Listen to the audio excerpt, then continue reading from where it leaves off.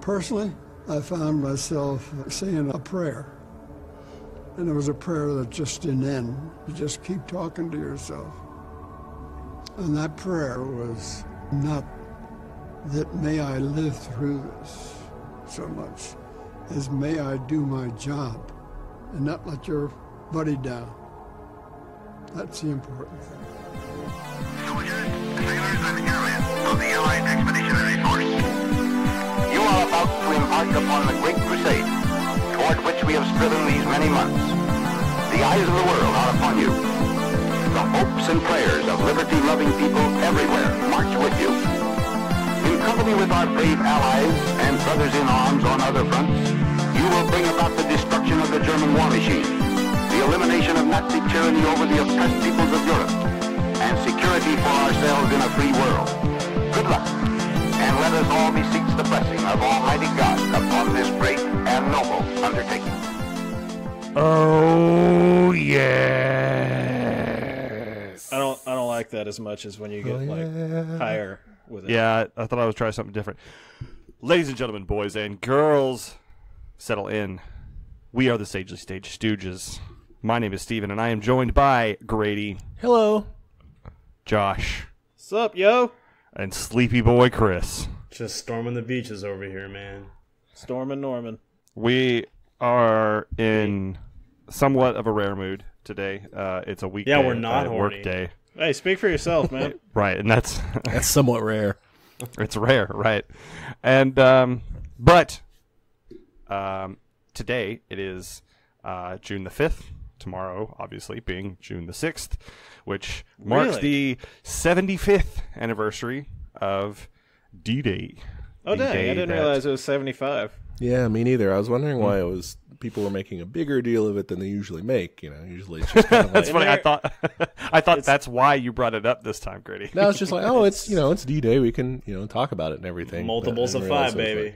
Multiples of 5. Is there a word for the 75th? It's not the... Yeah, it's called the 75th anniversary. Like work the on third that for quarter us. quell, in Hunger Games. Probably a bad topic. Get to work on that. We'll stats department. You can I'll let you research know that what I for us. find out. Yeah, thanks.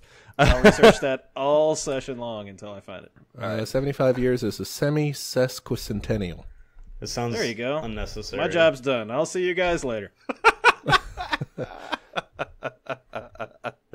Say it again. Semisesquicentennial? Semisesquicentennial. Sasquatch centennial. Yeah, a sesquicentennial is 150 years, so a semisesquicentennial is half of it. Wow. That's dumb. I don't like that as much. It's a 75th people are dumb for coming up Brought with to that. you by the anniversary Wikipedia page. There you go. Oh, great. There you go. Grady's a mod on there. But yeah. So we obviously, that's what we're gonna talk about. If you hadn't put that together yet, then our intellect is far beyond your ability to comprehend. Well, that's the case either way. Yeah. So the tricky thing about this is going to be that obviously, while important and interesting, fascinating even, it's not a very happy event. It marks the essentially the fall of the Germans in World War II, but That's pretty happy. which is good. Yeah. What's not happy about it? Well, Stephen. lots and lots and lots and lots of people died. Watch out, Vox is going to get you Well, demonetized. okay, man. if you Including- focus on the bad part, sure. Including obviously lots of Americans and Canadians and all Brits and all the allies. All of the Brits? Yeah, they all died. Jesus, this All of was them. Every this is single bad. one. We're talking about the dark timeline, D-Day. Ooh, yeah, where Normandy fails. Where Rommel got all the defenses he wanted. Right, yeah, and was present. Oh, it was something like 18% of them were complete or something like that. Yep. Yeah. At the time. Well, which is wild. Anyway, we'll talk about that in a second because that's an interesting stat. Anyway, so yeah, I guess where I kind of like to start is in some of the things that most people are going to be sort of familiar with when it comes to D-Day. In my head, the first things that came to my mind when you think of Normandy and the invasion is Saving Private Ryan. Conquer's And bad for a day. I was going to say Medal of Honor Allied Assault. Saw the first... It was Medal of Honor Frontline. No, Allied Assault was The one where you're first. riding in the boat and then they shoot you out of it and you're in the water for a while. Yeah. But Allied, Yeah, you're right. And they redid that on Conquer's Bad Fur Day, sure. Frontline was Omaha Beach. Allied Assault was... Allied Assault did it first, and then when they made Frontline, they did it again, I think. Allied Assault was a PC game, and Frontline was on console, I think. It's been forever. That's all right. I only played the console one, so I wouldn't have. Yeah. And Band of Brothers was the other thing I was actually going to mention. So The best laid plans, Stephen. yeah, Of right. squirrels and men. So we don't want to sit here and give you a history lesson. But we're gonna. This is going to be the patented Sagely Stage Stooges. Yeah. If you don't know it, go read it. I don't know what to tell you. That's if you don't know us. Go Our read history history. department is just a sign that says "Go look it up." Yeah, Just Google it. yeah. You've got Wikipedia. We're not responsible for your education. Man, I really hope we get to the point when these 23 or whatever Democrats debating each other on stage, where at any point it's just well, if you Google it, just Google it. I just want the debate to devolve. I can into that. picture Bernie Sanders saying that. Anybody can find this out. Just Google it. Okay. Just Google it. Just Google it. That's a heck of a catchphrase for a politician to have these days. I mean, If you want to see Look, Mr. if you want to find this Biden stuff out, just Google it. sniffing young girls, then just Google it. Just Google it. I don't know why it almost became Trump. It's almost hashtag just that Google was it. very- Google loves Trump. it. Trump tried to disguise himself as Kamala Harris and got on stage. Just Google it. How much money will Google pay somebody Look, to do that? I'm the best. I've done the best job. Just Google it. All right. All right. So That was- back to D-Day. The Right. Normandic So, invasion. I guess we'll just jump right into it. Just like our boys did. God, I hope not. With something to bring up kind of at the beginning, be the prelude to it in terms of trying to Sure. Yeah. That's a cover good- up that's- these operations in Operation Bodyguard with Yes, Operation Bodyguard is very interesting. Good way to start. Yeah, no. I found that really, really cool because they're essentially just trying to fool the Germans into thinking the landings are happening anywhere but Normandy.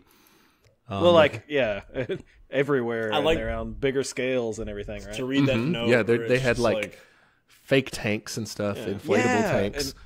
Those And like a inflatable fake tanks, British yeah. army, right? Like the Yeah. British Fifth Army or something was. Well, because not you'd be real. moving tanks I out of forget where which they one. were, if and stacking them up in other places, and so if they're paying attention to where you last had your tanks and they're not there anymore, they might get suspicious. I wonder how those letters would be written nowadays, where it'd be like, you find the fake letter.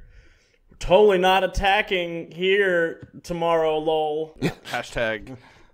Hashtag. Well, yeah, they had started breaking or had already broken the Enigma machine, right? So they were sending. Yeah, false they messages broke and in, stuff, picked too. it up, and smashed it, and laughed in Hitler's face and walked away. Yeah, Hitler probably cried didn't for, laugh 3 directly days. in his face. I'll show you. Um, That was my because it Normandy was hard machine. to get to and stuff. But no, yeah, you're right. They had broken the code. They were feeding them false information. They had a kind of a network of double agents too. Yeah, working like on Yeah. all of the German spies almost at this point had turned to double agents, right? Because Yeah. And they were getting such good, such quote unquote good information and such, so reliable because they were just being housed by the British government, that the Germans had stopped sending any more spies over. They're like, that spy network is great. It works well. Awesome. Excuse me, is this where I can join the double agent club? No, look, we're all full up on members, okay? We can't take any more. Please, I've learned the secret handshake and everything. No, I'm sorry. We have too many. And I Look, can't sorry, go to the we've got too Soviets, many. they'll fucking put me in a gulag. There was this one dude, my favorite one of this network was a guy named Juan Pujol Garcia. okay, He was Spanish and tried to join up with the Allies, and they were like, "Fuck you." So he fuck you. tried to Very nice. join up with the Germans, and they were like, "Sure, whatever." But he actually was trying to sabotage them the whole time. Yeah. He goes to Lisbon in Portugal and just hangs out in a library and uses public information to feed the Germans just a bunch of false shit and messes them up. But he just blames it on fictional subordinates in his spy network that he doesn't actually have. Yeah, I totally heard That's this from incredible. Spy Number 4. And they're just like, okay, whatever. This sounds Look, it's legit. not my fault. Don Quixote just keeps fucking up and attacking windmills, man. There's nothing I can do about it. Yeah, what am I supposed to do? Come on. But he's awesome, and he plays a role in this Operation Bodyguard in the part called Operation Fortitude, which was one of their we're going to try to attack over here. It sounds like a really confusing movie sequel, like Operation Bodyguard Part 2. Operation Or Yes. Operation Fortitude is like the sequel to the game Fortitude, and it's even tougher, and you have to have like a lot of fortitude. Well, yeah, if you use a little tool, and then if you hit the sides, it buzzes at you. It's just not. Oh. Anyway, I want to jump in. I'm going to jump in here real quick. Yeah.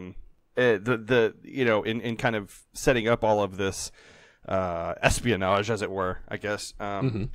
Yes. There was so much. What's the word I'm looking for? Reconnaissance, surveillance. Espionage. That was done beforehand. I mean, they had taken like was it like hundreds of nearly 1 million photos of the beach, and so That's they're a lot flying of beach these. pics. That's nothing compared to Kim Kardashian. Yeah, imagine nowadays. We just need Instagram influencers over there in droves doing. We just got satellites. Oh, we're I mean, just here anyway. to take But pictures. That's it. Hashtag me on Normandy Beach. Hashtag invasion 5 days countdown. Woo. Hashtag Omaha. Ma'am, you're gonna have to scrub that hashtag. Hashtag Operation Bodyguard. So about all this surveillance, Steve. Right. So Did we find Waldo? That's what I want to know. No, man. Yeah, probably. To this day, because they he's still took, like I missing. said, nearly 1 million pictures, and it was one of those. Like, okay, the Germans know that these planes are flying by and taking pictures, so it was like out of necessity and as a tactic to set up all of these falsehoods. Because we needed the pictures and we needed the information to make sure that Normandy invasion was successful, but also in doing so, it was going to alert the Axis that this was likely going to happen soon. So then we also had to double down on that by feeding them false information, thinking that it was actually happening somewhere else. Mm-hmm. And so to make sure that that was believable, there was also false reconnaissance and you said, false armies. Yeah, that was one of the things that struck me is they and I forget exactly how they pulled it off, but they were CGI. like false British armies and troop amassments in Britain that Well, they had pointed built... to them going to one of the ports, I forget the closest one across the channel or whatever. Yeah, I can't. Which remember made more the name off the sense. top of my head But either. of course, Yeah. that wasn't where they were going. And you mentioned those inflatable tanks and those.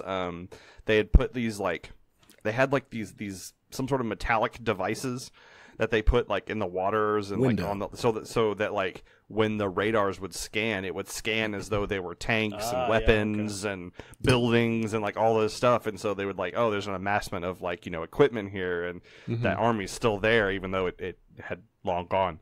Yeah, that's called a window. It was just actually strips of aluminum, or as they were calling it, aluminium. Aluminium. But yeah, that's all it was, and it would ping on the wild. radar, like you said.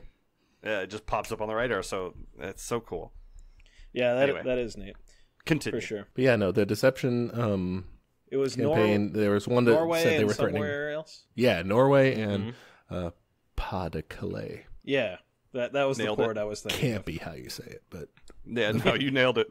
Nailed it. Port de Calais. that's the one. Yeah, right over there, right across the bridge. Well, that's why everyone course. got confused. No one could fucking say it. Yeah. Man, California is so far away. Why are we going there? How the hell do you think Germans are going to think we're invading California? That don't even make sense. That's ours. That'll really screw with them.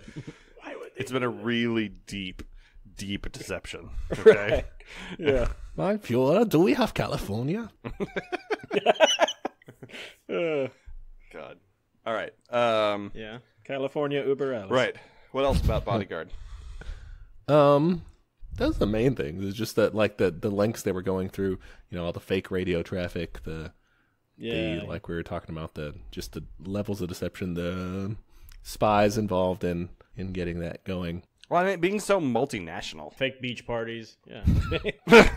Yeah, it's wild. I mean, They were wild. just so It's like the birth of espionage, like the birth of reconnaissance. No, it isn't, but okay. Probably not. No, really. not at It's all. But it is not in this point. instance, but World War II is the birth of the OSS, with the predecessor to the CIA. It is espionage on a scale Office of Legitimately probably Warfare? not seen quite as heavy before, I even read that, obviously they had gone through so many different code names and stuff regarding Normandy just as a whole.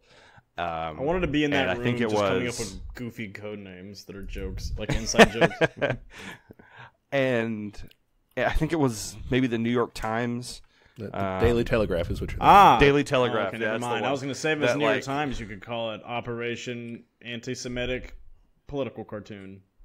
That's a little wordy. Operation Anti-Semitic. No, I don't think that really works against the Nazis, though, right? Well, you should look in the New York Times during that time period, but sure.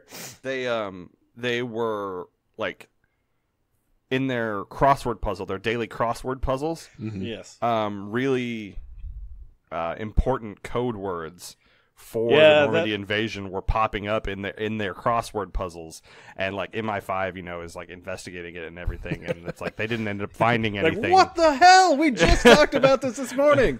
Oh yeah, it was. Who put this in the crossword? Yeah, the words included Utah Beach. Okay, right. Omaha for Omaha Beach. Overlord, the entire operation's name. The whole operation. Mulberry, referring to the Mulberry harbors. We'll talk about harbors, and Neptune. Which was a planet, referring which to is God of Operation the Sea. Their sea part of it. Sorry. Yeah. The sea. Well, you need God Juno of the Sea to pull it off. So no, what got me was the way that those code words got leaked. It's just so like anticlimactic, I guess. Oh, how? Because wasn't the guy that was putting together the Daily Telegraph's crosswords? He was like living next to one of the bases and just hanging out with like some of the army chaps, and that's how the words got leaked or something like that. I think I read. It is something like that. Yeah, let me see where, because I read that too. Like, I think he just lived next to one of the British bases, and like he would go over there and hang out with them, and they were. I guess they were telling him about it, or they were using the words, and he was like, "Yeah, I'll put those in the Telegraph." But while Grady confirms that, I'll wax for him. That's nice. Some of the other random things I read was, at some point, one of the documents containing a lot of the plans like flew out of the window of one of the planning rooms. I don't even remember where this was, and some dude like picked it up and he brought it back, and he was like, my eyesight's too bad. I couldn't read it anyway. But like that guy. How dead was he? Like, if he... No, I promise I can't read. I promise. Look, show it to me. Show me a piece of paper. I can't read it. I promise. And like, there was one. Yeah, because how do you prove you can't read? Like, yeah, that's I don't tough. know. Yeah, there was one squad. Because all these kids when they were coming into Normandy, it's like, oh, France is, this land of debauchery and sex, and you're just going to fuck anything you want. Oh. And so, like, at some point, while some of the British fellas were out, pubbing around before they were going to go, they had, like, one of the commanders had, like, hired, like, women to follow these men around and make sure that they weren't talking about the plans, nights before. I don't know. Okay. So what happens if they were talking about the plans? You got a spanking. Well, no sexy time for you. Everyone dies. So yeah, it was. You're right. He was living next to a camp of American and Canadian troops. Oh, American and Canadian stationed up there, preparing for the invasion. And there's apparently the guy who was compiling it was also a headmaster at that school there, and just is that Lord Tweedsmuir? Or whatever? Or is that the guy investigating it? I just thought his name was weird, Leonard Daw. Oh, that's right. Okay. Man, even if you had made that name up, like, I would have believed you with how British it is. Oh, yeah. No, oh, yes, of course. Great. It wasn't Lord Tweedsmuir. Leonard Tweedsmuir. Lord Tweedsmuir was the senior intelligence officer attached to the Canadian Army. He's the one that investigated it and determined all this. Anyway, I think I interrupted you. Leonard Daw was posted next to these British and Canadian kids, and and he apparently just like would like get ideas or ask the kids for like, well, it'd be a cool word to put in the crossword and shit. And they were around these soldiers and everything who were training, and I guess they just would hear them or something. That's the they either say it's a coincidence or that's how they got the. That was in their subconscious. They heard the word Utah said 7 times in a day, so it was just Utah would be a great name. Utah, sure. Whatever. But it is interesting that like days before, or not long before anyway, D-Day. Well, how long was this? Was this like it's a run before, from 75 years ago? It's from May the 2nd to June the 1st of that year. So yeah, okay. So it was a decent stretch of time, but still, like that would scare the shit out of me. Yeah, as a British or any kind of intelligence officer was involved in planning this. We're like, oh my god, this is out in the newspaper. Yeah, MI5 about what we're doing. Gets word that like there's a random ass newspaper that's got a crossword puzzle that has like all of the code words from this super secret operation that will determine the world war. But the Germans would never believe that they'd be so stupid to publish them in the newspaper. To be fair, yeah. Hiding in plain sight, of course. No, this is just what Grady did to us with those fake news headlines that we did that one time. Oh yeah. Right. No, So but he would know we wouldn't true. believe that, so there's no way that. Or vice versa. That's What'd you say, was Grady? I was just gonna say that this would be kind of the equivalent of the Los Alamos local crossword puzzle is showing up like Manhattan, Neutron, Oppenheimer. Yeah. Oppenheimer. Wow. Yeah. How would you? What's the clue for that? Silly German. Well, that's not our job to determine, Stephen. That's some poor crossword designer. Anyway. So, I guess I think this will probably top off the things that happened beforehand, right? We're still beforehand. The weather and all that was kind of interesting to read about. Yeah. And kind of along with that, Eisenhower's failure letter. Well, yeah, remember, this was well before video games started putting dynamic weather and everything. Right, yeah, this is well before Burnout Paradise 5 or whatever had the dynamic weather that there was. No, we're just a few days away from E3, and I'm hoping we go through dynamic weather again like we did last year. I hope everything have has a new dynamic trend, weather now. Anyway, keep going. But, yeah, so, like, because the Allies controlled so much of the waters surrounding, in the English Channel. Well, you're going to mention our secret weather machine. No, not right now. Maybe later. The Germans weren't getting the proper meteorological reports, I guess, right? Yeah. I mean, y'all back me up if I'm absolutely off here, but I think that's the No, case. you're right. Because they didn't have access to the Atlantic, so they were in Paris or something trying to read the weather. Yeah, so they're like, it's gonna storm for the next 2 or 3 weeks. So their invasion or whatever, that's not gonna happen because it's gonna be too stormy to do it. So I think, and y'all might know more about this, but was it Rommel and Hitler were like, let's take 2 weeks off. It's going to be too stormy anyway. Well, Rommel for sure. Hitler was not going to be there for, Okay, so at least Rommel was like, I'm going to go back. No, Rommel was going to talk to Hitler to try to get some more panzers or something, right? Yes, that's right. Yeah. So he was going to be away from the front or, where this invasion was supposed to happen because the weather wasn't going to let them invade. Mm-hmm. But it ended up, right, I guess, the day before and day of this invasion being, letting up just enough for them to invade. Well, but I think they still were delayed 24 hours. Sure. So it was barely. It wasn't ideal because the whole thing was they planned to go in at a certain tide at a certain time of the month and everything. And the next time around was going to be the 18th and 20th or something. Yeah, it was a go now or we're not going. This is over, yeah. Right. And so that kind of leads into, the weather was just good enough to allow them to do it, but also the Eisenhower failure letter that he wrote it because he was like, well, shit, if the weather, kind of screws us over, I think that's why he wrote it. Or just the fact or that just if they did it and anything failed. could have failed, yeah. But at the time, the weather wasn't great either.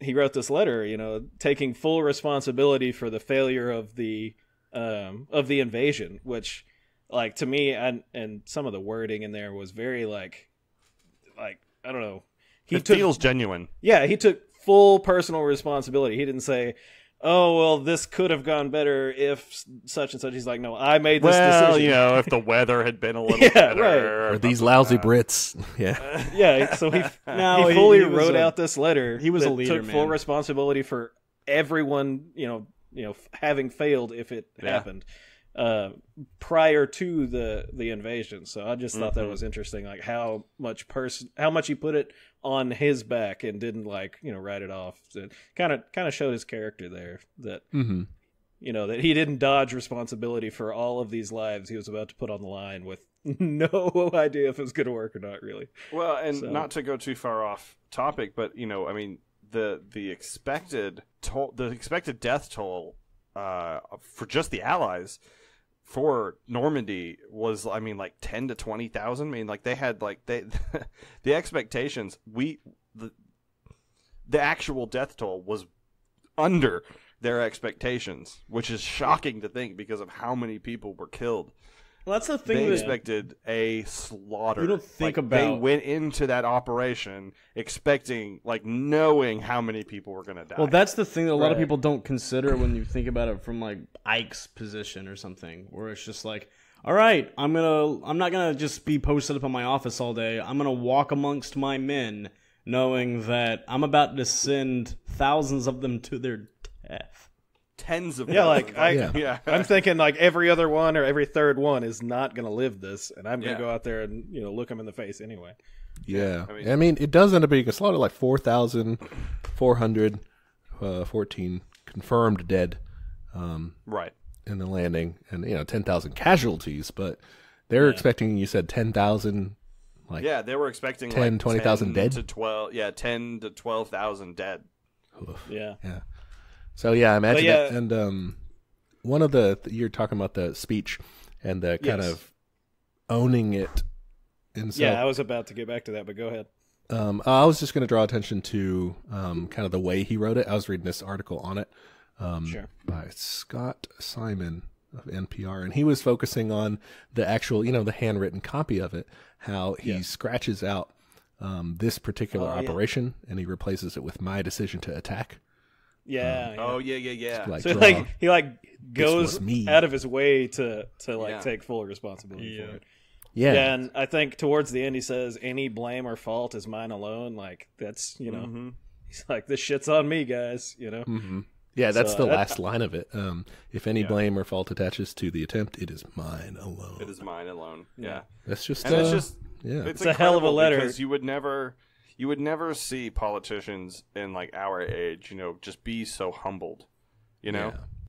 What gets me is the thought process writing that letter has to be I really fucking hope I don't have to give anyone this letter, because this is worst case scenario. This is I'm writing this out in hopes that it never comes to light, Yeah. But it is just impressive that he has the balls basically to do it. Well, it's incredible to think about what all these guys are going through at this time, because just think about Churchill. He's thinking oh man, this has got to happen. And back when I was a general, back when I was a leader in World War I fucked up royally in that naval battle. And this is my chance to redeem myself. Yeah, not to mention his land is being encroached upon. Right, because this is very personal to the Brits. Yeah, we're past the Battle of Britain. It's very close to him. It's very close to Churchill. Yep. if this fails, if the Nazis get to keep their state, they're right next door. That's it. This is the last. Yeah, this is across the English Channel from home. Yeah, so they're going to regroup and come back in 10 years or something. Right, or 2. Yeah. So there's a lot of things on the line with this particular invasion, and that's kind of a personal look into one of the leaders. So I really thought that was interesting, that letter that he wrote. No, Ike is cool for sure. Ike's all right. What'd you say, Chris? What? We like Ike. We like Ike. Oh, we like Ike. We like Ike. Everybody likes Ike. We got to put that in. Just put that sound clip in. Ike for president. Ike for president. Ike for president. Ike for president. You like Ike. I like Ike. Everybody likes Ike for president. Hang out the banner, beat the drum. We'll take Ike to Washington. We don't want John or Dean or Harry. Let's do that big job right. Just get in step with the guy that's hep. Get in step with Ike. You like Ike. I like Ike. Everybody likes Ike for president. Hang out the banner, beat the drum. We'll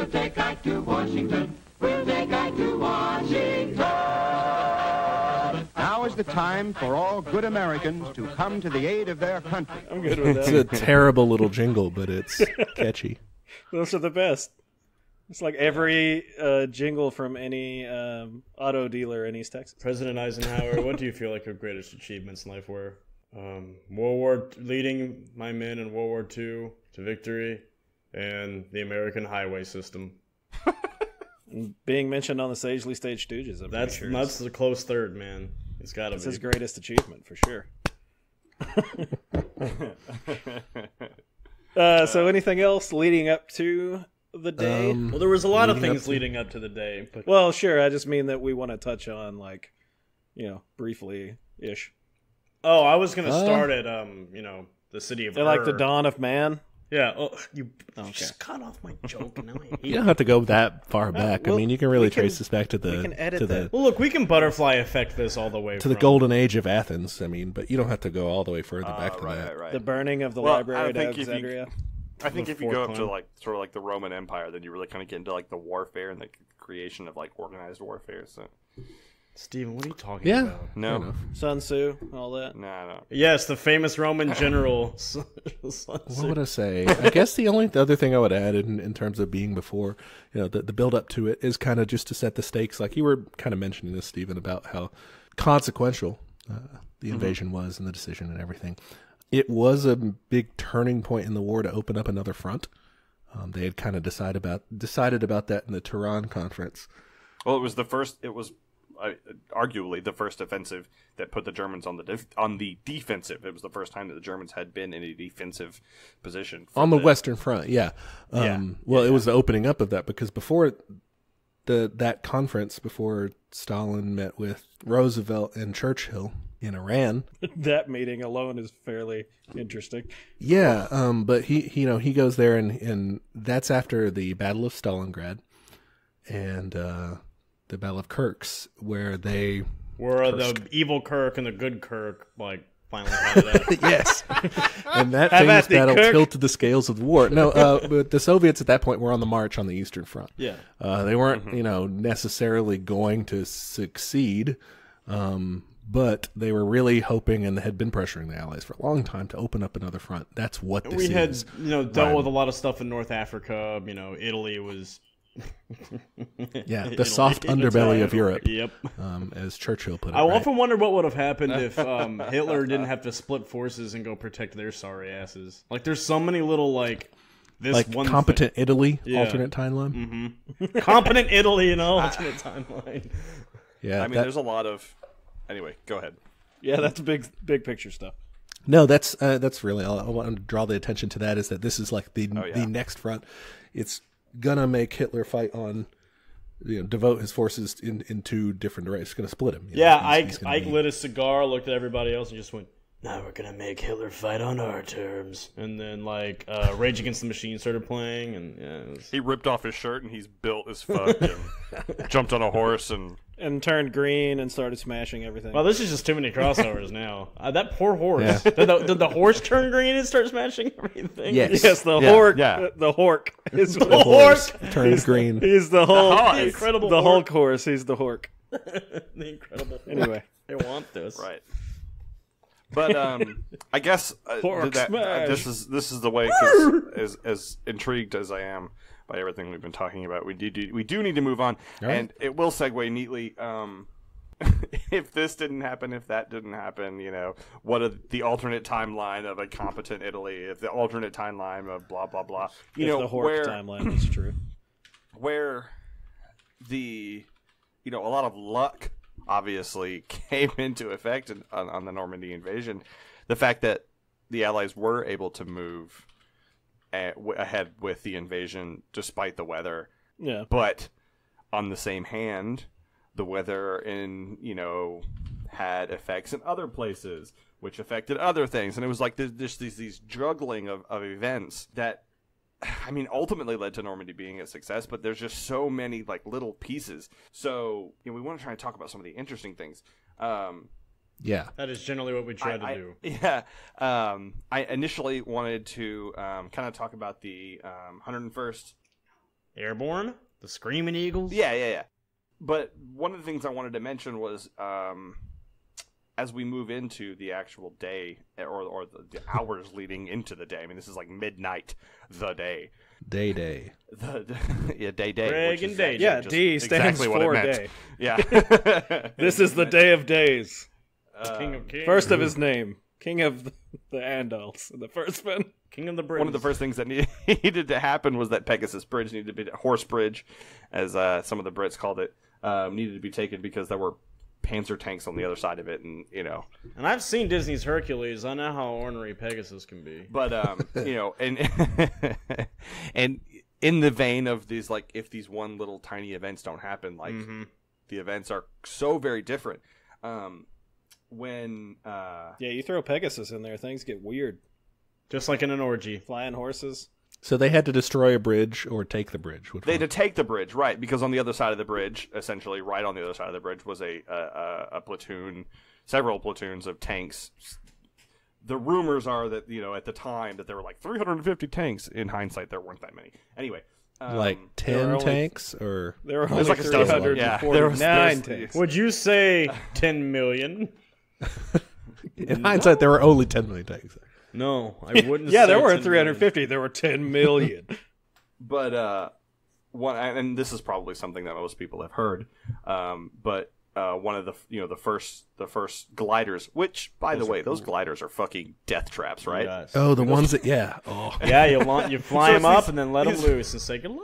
These bombers are towing these wooden gliders dropping them full out, of just like, humans and just plummeting them into the earth. Okay, so I'm not super familiar with these. What exactly are we doing here? We've So got what you do gliding, is you like basically aircraft. you have these gliders that just look like planes, but there's no engine in them or anything. They use them Okay. nowadays Made of for, wood. like, if you go on vacation, you can take a glider trip. But they're like little plane-shaped things. You get inside them, and you can move a lot of troops that way. But there's no engine in them. And what you do is you just tie, them. Crash them into the earth. Yep, you just, you tie them on the end of another plane, and the other plane takes off, and then you detach, and you just glide down, and you just drop a lot of troops that way, as opposed to via parachute. Paratrooper, yeah.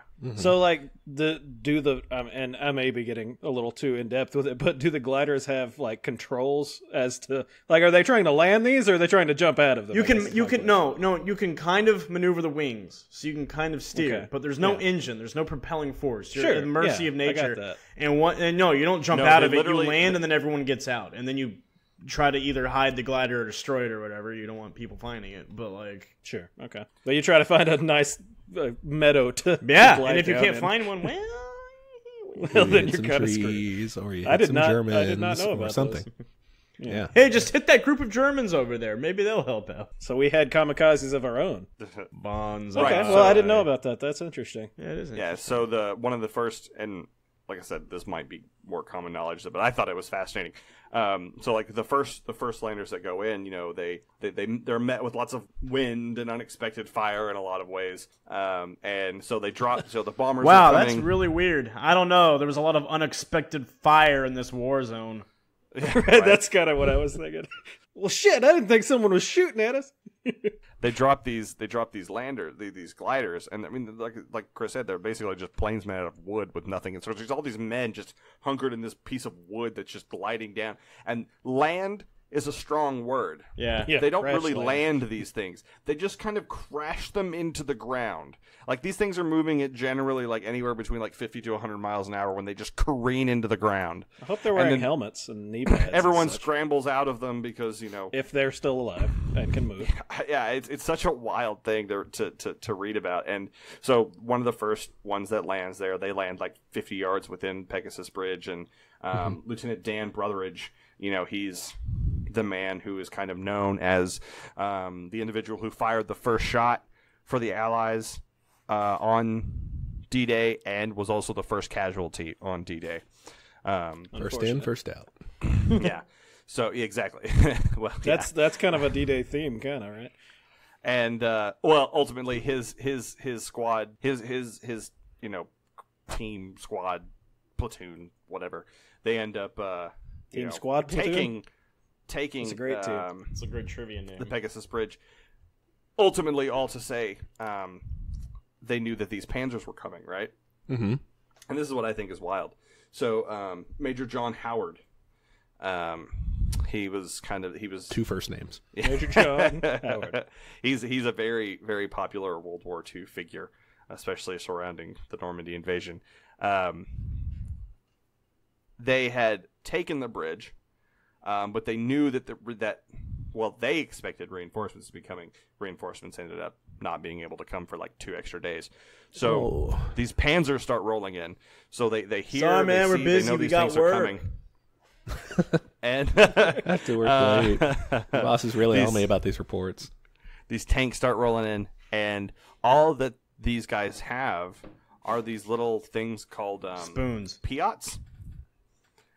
They're these little, and these things are Piots. Yeah, they're the worst. Like, you read about them, and they're like, this is the worst. They're these anti-tank weapons. Oh, yeah. But they are like suspicious quote weapon, or Yeah, well, yeah, exactly, weapon. because they're modified after, like, an artillery weapon, but they're sort of like crudely constructed into being handheld. It's a mortar turned sideways. Yeah, exactly. That'd be great if that was the pitch meeting. Sir, that's just a mortar turned sideways. No, it isn't. It's a completely new weapon. It's a different weapon. Yeah, and that's the thing. They just kind of shrunk it down and then turned it sideways. And so they shoot these little, like, 3-pound charges, but they are wildly inaccurate. Yeah. Sure. Wildly inaccurate. Mortars are supposed to fall, not be shot. They should have given everyone those wrenches from the Battlefield games that the engineers use, where you can just walk up to an enemy tank and just go, eek, eek, eek, and then they blow or up. borrowed some Molotov cocktails from the Finns. Yeah, right. And so Major John Howard and his team are, hearing these panzers coming in, so they like hide in the bushes and shit like that. And they've got one of these piots amongst them all. So they might everybody have take a charges turn, for it, but they've got one gun. And so this tank is chugging down the road, and they're just sitting there. They're waiting. They wait till they get it literally as close as possible because, like I said, these things are wildly inaccurate. John Howard shoots it, and he hits it, and he destroys the Panzer. Well, there's 2 other ones behind it.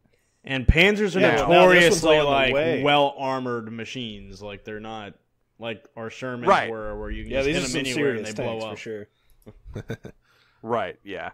But as soon as the ones behind it see that this one has been destroyed, the Germans immediately assume that there's like some tank force or something. Yeah, so a much larger force that is defending this, and they book it. Huh? That's comes back into the kind of luck thing, because exactly they kept pushing. That was over there. That was it. It was over. It was over. They figure out where that Piot's firing from, and it's done. And that was it. That would have been the end. They would have taken the Germans would have taken back Pegasus Bridge, and I mean, Normandy as a whole could have been a completely different story. Yeah, because they just start sweeping tanks into the place, and and it's so wild that like that one little grenade that happened to hit and scared the other Panzer away happened to just completely change the course of the entire Imagine thing. being that tank crew and finding out later, like, wait, it was just like, damn it, it's just one little bitch ass British fucking anti-tank gun. No, man, it was all part of Operation Bodyguard. That was it was all planned that way. And the other thing I thought, just in regard to Panzer, since we're talking about them, most of the Panzer divisions had to have been directly ordered by Hitler to move. Is that something he had centralized under himself for some stupid reason? I could see that. Yeah. Gosh, don't do drugs, kids. When these are like Uber Germans, or whatever. You probably had a term for it. Yeah, you order your tank to come pick you up. Yes. Dude, if I would totally take an Uber tank somewhere. Uber Panzer Edition. Let's see, there's Uber, there's Uber X, there's Uber Black, and Uber Panzer. Yeah, Uber Black. But when the German army as a whole finally started getting word that all the Normandy stuff was happening, no one had the courage to wake Hitler up. He's gonna be so moody, you guys. He was asleep at the time, and no one had the courage to wake him up. And so he was the only one who was able to give the order. Well, him or Rommel, and Rommel also couldn't have been found because he was with his family at the time. No one had the courage to wake him up. He was the only one who had the courage, or he was the only one who had the authority to issue these panzer divisions to move.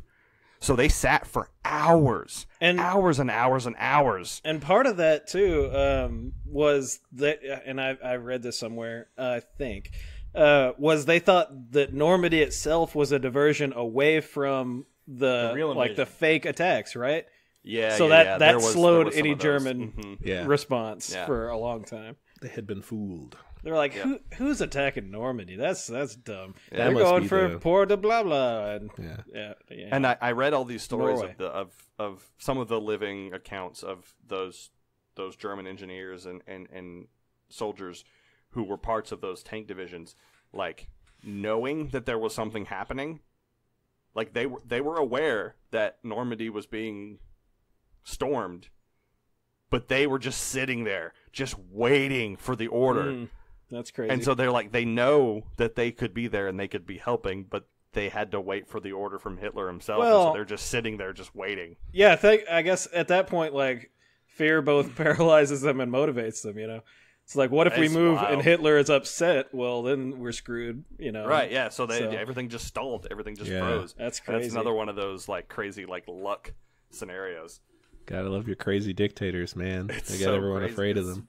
It reminds me of the wild. movie Chris and I watched, The Death of Stalin. The Death of Stalin. And like he's they think he's died or something. They're like, check on him. No, you check on him. I'm not they going won't to go touch in him. there. I don't want to be in here if he is alive and he thinks that we saw him pass out or something. And they're just like not doing anything with his corpse. And even though it's delivered completely comedically, it's all based on like actual events. Like they were afraid to go in there. Weekend at Stalin's. Grady and I would probably both recommend that movie very highly to anyone. Yes, I really liked for it. sure. We were really, really drunk at my place, and I was like, "Hey, I've heard good things about this movie. Let's watch it." We did. Yeah. Anyway, that's crazy. Yeah, the Panzer divisions wouldn't move because no one would wake Hitler up. That's Right. That's And something I didn't know. that turns out to be, like, one of the major reasons. Whatever. I wish it could have many even taken culminating reasons. to a more extreme. I wish he had like very woken well up. could have been. I wish he had. A very major reason why Normandy was successful was because there were so many hours that there was so much of the German army was just stalled because no one had courage to wake Hitler up. I wish they had woken him up, but like took it really slowly because you'll know how he is when he wakes up. Just give him some time. Like he has to have the cereal first. He has to like. Some coffee, some calming music. Well, he needs to have his morning. You wake him up with some lavender. Well, no. He needs his morning. Let him wake up naturally. He needs his morning painkillers and shit. His massive drug addiction due to the pain he was in and his stomach problems and. So, like, Oh, yeah. what drug wakes you up? Cocaine? His strange cocktail of a bunch of amphetamines and stuff. Yeah. Yeah, I'm just saying, like, those aren't things you take when you're. It doesn't matter. Those aren't things that you take when you. You can't tell the Hitler. You can't tell the Hitler. You can't tell the Fuhrer bad news until he's had his amphetamines. Oh, okay. So you wake him up. He's get one him of those drugged coffee up, and then people, you're like, but with "Well, by the amphetamines." way, He has meth you know how coffee, people everybody have loves those it. coffee mugs that say like don't talk to me until I've had my coffee. You know, really stupid shit like that. What if he had like a little like a syringe that had like a syringe that's like don't talk to me until I've had my meth. I don't know. I don't deal with problems until I've had my codeine. My codeine. Yeah. and they were out that day, so no one woke Hitler up. Yeah. Oh, that's a good. Interesting twist, Joe. Wake me up inside. Wake me. Yes. Okay. So, what's next? Do we want to talk about? It happened. So we've landed now at Normandy, And we shot at some tanks. we shot a tank. Scared them to / they couldn't explosion. move anyway. One of the things that the weather obviously caused, lots of issues. So Are you going to talk about the tides? Well, sort of. So Okay, the well, that's fine. Go ahead. So there were lots of bombings. Obviously, we talked about that before. There were lots of bombings that happened before the actual physical invasion of Normandy. Yeah. Well, a lot of those bombings didn't go very well. One of them like missed completely, right? Yes. So some bombings hit towns that were supposed to be evacuated. Oops. And the most notable of all, the one that was supposed to strike the defenses of Omaha Beach, didn't hit at all, which led to the slaughter and the very popular sort of canonical events of Normandy on Omaha Beach. That's a big whoops, man. Well, weren't they trying to not hit their own troops or something, so they were dropping early? There's, you know what? I tried to confirm how those missed specifically, and apparently there's a lot of conflicting results on like why that happened. Oh, like whether it was user error or something, or weather, or misinformation, or like Grady said, like an attempt to, an attempt for safety. Apparently there's lots of different things, and no one's really 100% sure as to why the Omaha Beach bombings were so far off, because they were miles off. Jesus. Oh yeah, and cloud cover or something too, right? So yeah, cloud cover, difficult and fog, to see. and hey, Captain. Yeah, there's lots of things. The beach is like 15 miles back that way. Why are we still? Well, don't you see all these clouds, son? I don't know where we are. Anyway, it is. Still I don't know if that joke is in poor taste or not. And 75 years ago. It's a sesquicentennial, Chris. Semisesquicentennial. I don't know, man. That's great. Semisesquicentennial. You got Sentient it. Centennial. Just take whatever Grady just said. I am the very model of a sentient Semisesquicentennial. There we go. Yeah. Anyway. But yeah, the weather fucked a lot of shit up. It did. But it also was delayed. Just good enough for them to actually do it. Like they had planned like to try maybe again on the 18th or 20th, and the weather was way worse, right? That was one thing I failed to mention earlier. Was like the next opportunity, the weather ended up being like complete shit, so they would have had to wait even longer to. And like in hindsight, this was like the only time to do it. Unless maybe we should launch today. No, it's too hot today. Can we do it tomorrow? Sounds like me and mowing the yard. It's always going to be too hot, Grady. You live in Texas. Yeah. Yep. It's not going to get any better until like it's not like your grass January of next year. Yeah, when your grass isn't growing then anyway. Yeah, I know all these things, guys. None of this information doesn't stop me from saying it's too hot. Well, if we want to move on to something else, some of the technology we thought was pretty interesting. Yeah, we talked about some of like the tanks and stuff, and while Omaha was not successful, in large part because some of these like really crazy tanks were unable to perform the way they were supposed to on some of the other beaches. I think, oh god, I want to say Juneau and Sword specifically, those inflatable tanks were pretty successful. Well, yeah, they did not like the decoy inflatable tanks, right? But like regular tanks, but with a like amphibious, like assault capabilities, inflatable attachment thing. Yeah. Mm-hmm. Is that what you were talking about, Josh? Well, that and the Mulberry Harbors. I read more about those than the tanks. Those are cool too. The portable harbors that they built off the shore of the Normandy invasion were kind of interesting to me. Like apparently, well before the invasion itself, they sailed a bunch of these ships over and sunk them, scuttled them on purpose to start creating these wave breakers. I forget what there's a word for it, but breakwater things. Breakwaters, yeah. So like to make like an easier harbor for once they'd stormed the beach, they could bring in more troops and equipment. So they brought all these ships over there and sunk them, and then they started sending over like these giant, pylon type things, and sunk them to basically create a harbor, essentially. Yeah. So they took these ships over and sunk them, and they called those gooseberries, which was interesting. Yeah, better than dingleberries. And then they brought these other things over, which just essentially look like giant concrete like platform type things, and they sunk those for breakwaters as well.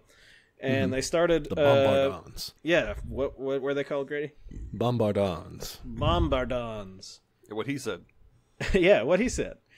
And they basically built this harbor. They brought these like floating roadways that were floating on pontoons over to attach to these breakwaters and run all the way into the beach, so that the ships could stay, far away from the beach, out in the deeper water, and offload all these troops and munitions and deliver supplies. Yeah, vehicles and stuff. Yeah. Mm-hmm. And the floating roadways were codenamed Whales and Beetles. So they had all these weird these are mulberry docks with gooseberries and whales and beetles. I don't know why they had to name these things. It's just a Beatles song, man. And then, where the... We've delivered our beetle to the gooseberry. Yeah, the heads of the piers were called spuds, so... but I just thought it was interesting. They hauled this stuff over and made these floating, essentially, docks, harbors to offload all this stuff. The Mulberry A, I want to say there's Mulberry A and Mulberry B at two different beaches. And Mulberry A was the one the Americans used, and a storm ended up screwing it up because they didn't anchor it to the seafloor. And then Mulberry B ended up being used, pretty heavily. Collusion. But they kind of, I think after the fact, Grady, you might have done more recent reading on this right before we casted, kind of determined that it wasn't the most effective way. It was just as effective to just land straight on the beach and offload stuff as it was in these Mulberry harbors. But the concept was cool to me. Yeah, it ended up being... more efficient the way the Americans did it kind of without this. But I guess so the argument would go like they thought the Germans were going to fuck up the harbors or, right. That they were trying to capture. They were going to sabotage it. Those Germans always fucking up harbors, man. And, and also they had to wait till they kind of did, harbor. I think, right? Yeah, they did, but it was not a lot. It wasn't crucial. Yeah. They didn't completely destroy the place or anything. They captured it sooner than they thought they would, and so it just ended up being like, oh, well, I guess we didn't really need all this. Yeah. But if it had gone differently and they didn't have it, they would have... Yeah, these would have been essential, for sure. Yeah. So it was a good backup plan, I guess. Or you go the American route and just build everything to where you could just crash it on the beach and go. Exactly. But, it was interesting. And like Grady said, they ended up not very long after D-Day capturing the port of Antwerp, which they then used instead of these Mulberry I've been there. Don't call me Antwerp. I've been to Belgium. Antwerp. It was fun. But a couple of little things I read about it I thought were interesting. The Ghost Army, which I don't know if we've mentioned. Oh, that's the army that Aragorn in Lord of the Rings got. But it's the American version, I think. Yeah. But they were, espionage type people. And they went and built a fake Mulberry Harbor that just basically had lights on at night, so that it would draw fire away from one of the real Mulberry draw in harbors. a lot of moths. Yeah. And moths as well. They're trying to get across bridges further inland. They don't want the Mothman to go and... The Mothman! He is especially good at destroying bridges. That's why they didn't build the bridge. So, yeah, that's exactly why Mothman would have been all over that. He's like, that bridge is way too long. I ain't letting that thing exist. I'm taking out smaller bridges for less. That's his whole thing. Mothman has a standard. Yeah. Her moth. Your bridge is too big. You need to spend less money on it. But yeah, so the whales and beetles, the actual floating bridge portion beetle whale war of the mulberries, they after the war they ended up using those to repair a bunch of destroyed bridges in France, like that were destroyed due to the war. So I thought that was kind of cool. Like they ended up actually using part of them, to make bridges or repair them. Hey man, across Europe, we build bridges here, man. We don't knock them down. No, we just move bridges we've already built after bridges, we knock bridges down. We knock other bridges down to move them. To move bridges on those bridges, man. You got it. We like bridges, man. We just really like bridges. We like to move bridges. We like we're all Jeff Bridges, man. We like Jeff Bridges. All of us are Jeff Bridges. We do. Yeah, that's true. Yeah, I like Jeff Bridges. We like That's London like Bridges. your opinion, man. All right, And that was talking Jeff Bridges. So those were the Mulberry Harbors. Those are pretty cool. Yeah. On the tank front, does anyone have like a favorite of these weird tanks of Hobart's funnies? I think the most effective were the ones that like found the crab mines, right? Yes, Like the legendary crab mines. Yeah, the crab, the Sherman tank with a mine flail on the back. Yeah, so it's just Rotating like cylinder. this windmill of like whatever the heck they attach to it that are just trying to like destroy, I guess. No, the mines it was their as they special run across it. weapon, okay? They go over a certain platform and then the windmill spins, and whichever special weapon is on the picture that shows up at the top is the one they get to use once.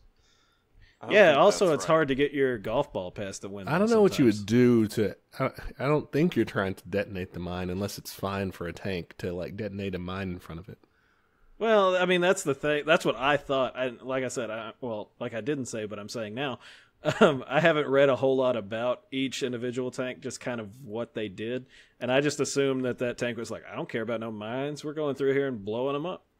No, it was like, I mean, sort of, but it was also to like make, fucking, what's the word I'm looking for? Trenches easier to dig and shit. Yeah, but is that, why would they call it, I don't know. Why'd they call it the crab anyway?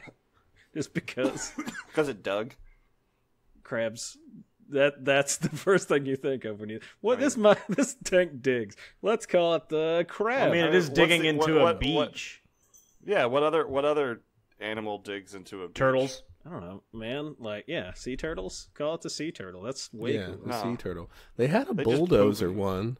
They had things for kind of constructor type things, but I think that one was actually just mainly used for mine. It must be that.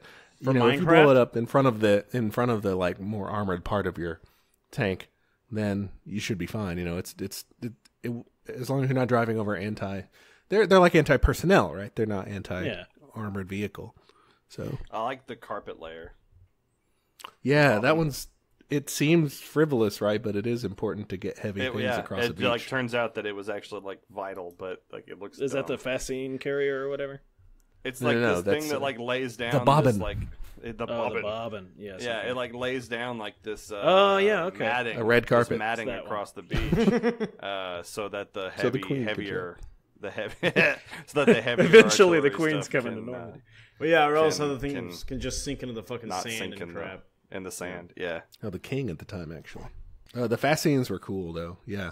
Yeah. Those seemed really the ones that the engineering crews were using. I particularly liked the assault vehicles. These all the bobbin and the fascine are both of them are both in that category. But like the engineers would just come up with random shit to strap to them. Like it's like, okay, I've got this giant tank. How can I utilize it to make my job easier? Yeah, exactly. I will cover it in the bodies of German orphans to scare my enemies. I mean, which is just like engineering 101. It's like, how can I complete this task the laziest way possible? What can we do? Let me use Give me some tank. duct tape and like a couple of tubes. It's just great. I mean, there's the one tank just a couple of tubes, which is really cool. Which just had like folded up ramps on it, and so you just drive the tank to somewhere and unfold the ramps on it. You can do sick kickflips off of it. Yeah. Yeah, you could let's jump over it. Yeah, you just launch your Hot Wheels on it. Yeah, there you go. Yeah. That's vital. Yeah, I mean, and like some of these, you look at the fascine in particular. It's like this dude just kind of came up with this like at the moment that it was needed, right? Like he was just sitting there being like, huh, it'd be really cool if I could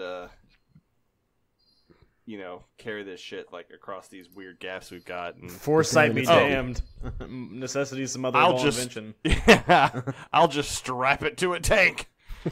Those things can pull a lot, I bet. Yeah, well, I mean, yeah, with the tanks, I think that was the whole thing with all the tanks is you just load a bunch of shit on them because they're going to be going anyway, and they can just carry. Hey guys, how do we transport all these prisoners? Just strap them onto the tanks, man. Just strap them onto a tank. Oh, okay. Yeah, man, they'll think twice about shooting at the tank if it's strapped with prisoners.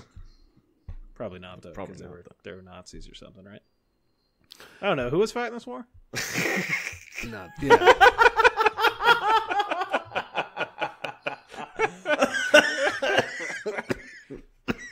This would be the Confederates and the Mongolians.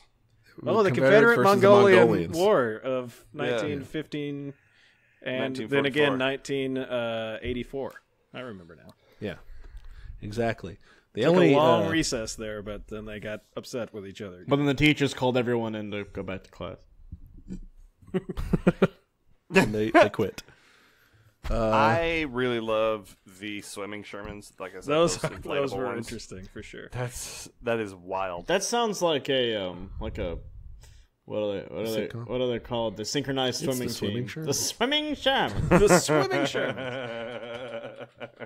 Or like the Sherman High School water polo team. Mine's a little catchier, but okay. Yeah. Once again, this is another example of they were like, all right, so we're in the water. Okay, so we need to let's put a floaty around a tank. How do we get the tank to? Let's just fucking yeah, exactly. Let's just strap a gigantic inner-tube onto this tank. Hey, it works for everyone else, you know. And then everyone would like ride in the inner tubey part, like on top of the tank, right? Yeah. And then it was like a boat. Then you get a boat around the sides, and it would inflatable raft, and then you just be in it, like. And then you get a separate tank for your cooler, and you all. I love this. This is great. This is we should do this. We should. You got your one tank for all your friends. You got the other tank full of ice. Full of ice and beer. Yeah. Exactly. Right. No glass though. No. No glass. Civilized. That one's cool. The other one that I like is the flamethrower one because they just took the machine gun out and put a flamethrower on it. Yeah, that one's awesome. It says that the crocodile was an effective assault weapon whose threat could induce enemy troops to retreat or surrender. It was used so successfully against bunkers that many surrendered after the first ranging shots. I was reading about flamethrowers used in World War II the other day. And where they were like, obviously they were like clearing out bunkers, but think about it like this. It wasn't necessarily like getting hit by the flames. It was one, intense heat, and two, those things just eat the oxygen out of bunkers. Sure. Oh, yeah, I would never have thought of that. Yeah, they just wipe them clean, so you suffocate in there. You either run out and burn or run out the back or suffocate. Like That's crazy. Yeah. This was kind of the first big use of the flamethrower on the battlefield, right? Like just World War II in general. I mean, you saw more individual uses of them for personnel in the Pacific Theater because they had so much, and those are primarily used for deforestation. Right. Sure, but you just have to think like the idea carried over. They were like, man. Over in the Pacific, they're using all kinds of flamethrowers. Let's put one on a tank. I would much rather be in charge of having a flamethrower on a tank than having one strapped to my back. Yes. Oh my god. Yes, for sure. Oh my god. I would not like to be in either one, though. I mean, you're also in a tank which can blow up.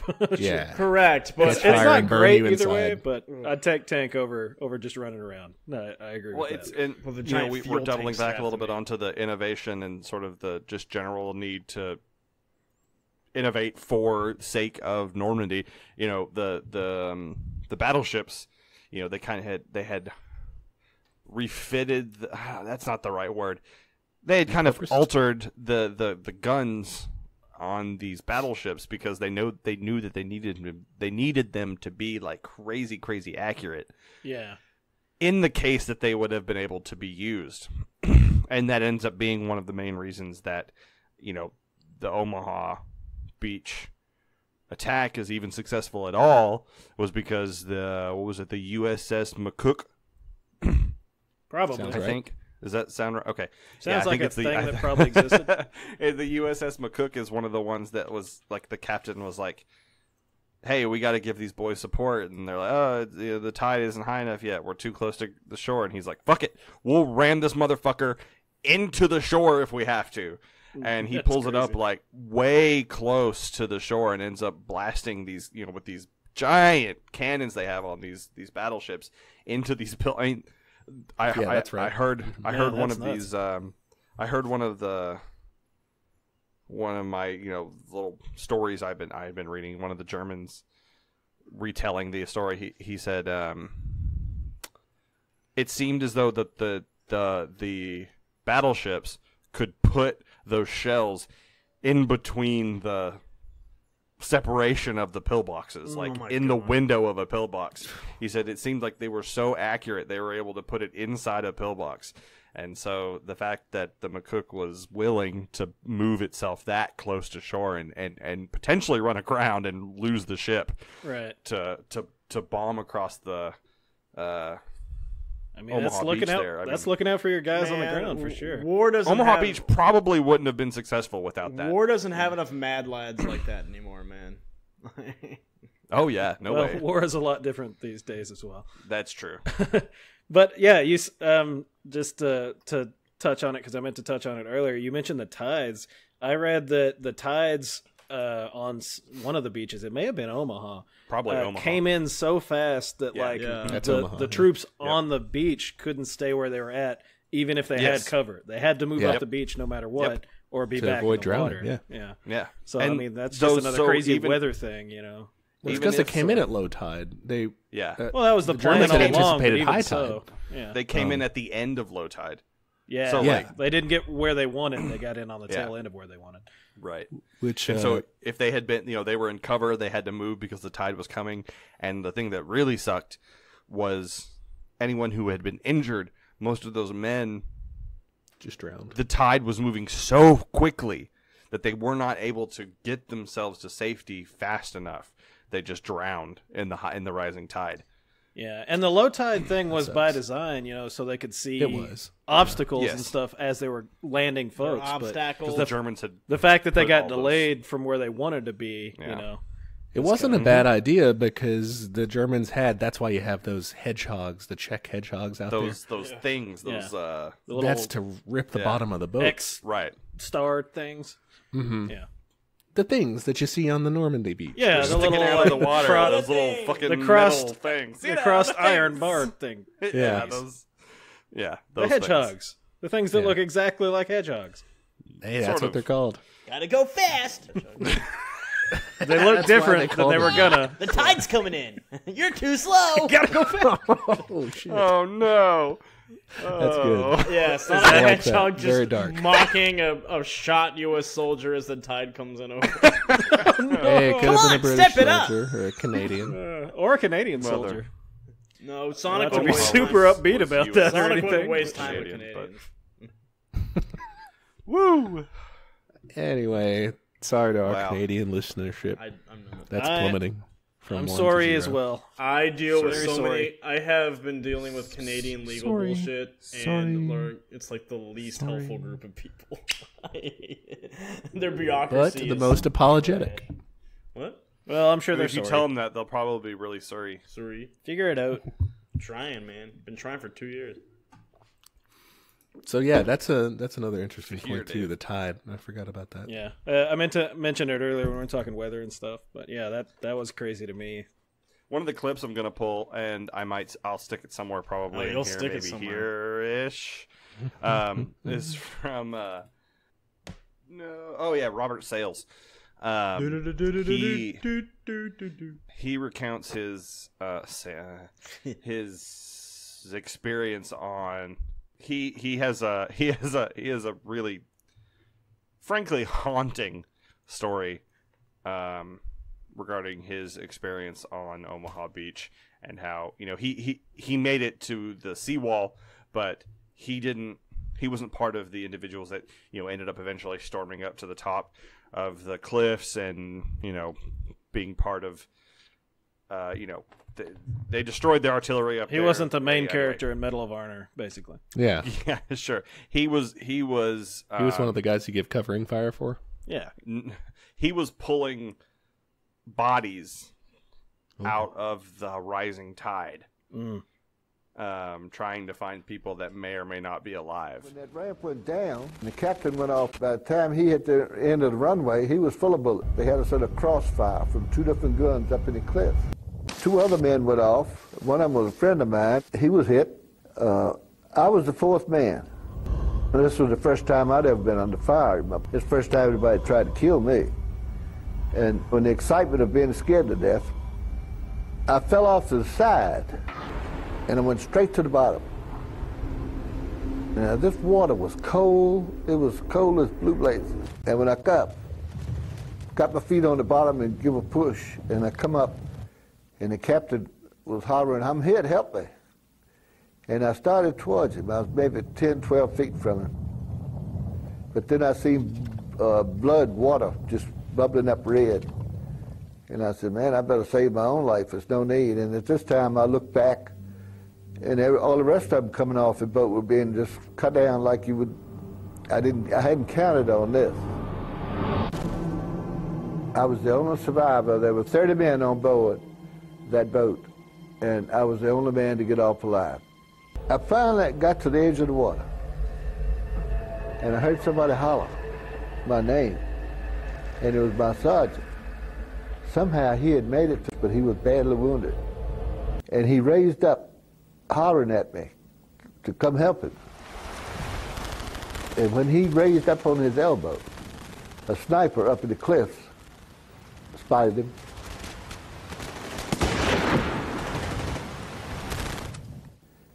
And hit him right in the head with that telescope rifle, you know, just like you deer hunt. And when that bullet hit his head, he just exploded. What was left of his head flopped down in the sand. And I knew there wasn't no need going over there. So I buried my face and head, put my hands over my head and everything best I could, because I figured he'd seen me too. He'd almost bound to have seen me. And I just waited there for my shot to come. But somehow, evidently, he got distracted by bigger, better targets or something. And he didn't pull that trigger on me. And I started to crawl, just inch at a time. And I would peep up and see a dead body. And I'd crawl to that dead body and lay beside him for a while. During this time, I passed body parts, a little everything. You can't imagine what was laying there. I run upon men that were not dead, but were just blown apart. It's just amazing how sometime you can live being blown up as bad as you were. And they were screaming and hollering, but there was nothing I could do for them. I just crawled by. Jeez. It's shocking. It's really like, that's not something you think about, as how many bodies were there on the beach as the tide rose. Yeah. And I heard they had interviewed a guy, local news here in East Texas, I think it was local, and he was saying, like, you know, all the medics would be tending the guys, you know, trying to keep them alive, and they were in way worse shape than the guys they were tending. You know, they're just doing their job till like their very end instead of, you know. No, it wasn't to keep them alive. It was to make your final moments not either way excruciating as could have been. Yeah, here's some morphine.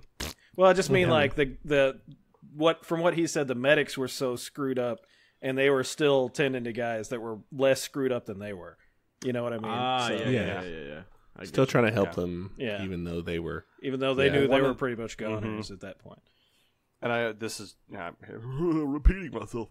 I don't remember which of the individuals I listened to said this, but he was on the beach, on Omaha Beach, you know, trying to figure out what to do. I mean, just, you know, at that point, I mean, it's such a sensory overload, and you've got so much just panic and stuff. And he saw one of his buddies fall nearby, and one of the medics run out to go help him. And then the medic got shot, and the medic was down. And at that point, he was thinking like, this is this is real. Yeah, they just shot the medic. That's definitely a nobody's spared type situation. Yeah. They just gunned down that medic, and so this is killer be killed situation. Yeah, this is real. Yeah, it's wild. It's there's just so many haunting stories about it. That brings to mind the opening scene of that second episode in Band of Brothers, Ugh. where they're parachuting in or whatever, and they see start other of Saving planes Private just like Ryan. go down, Yeah.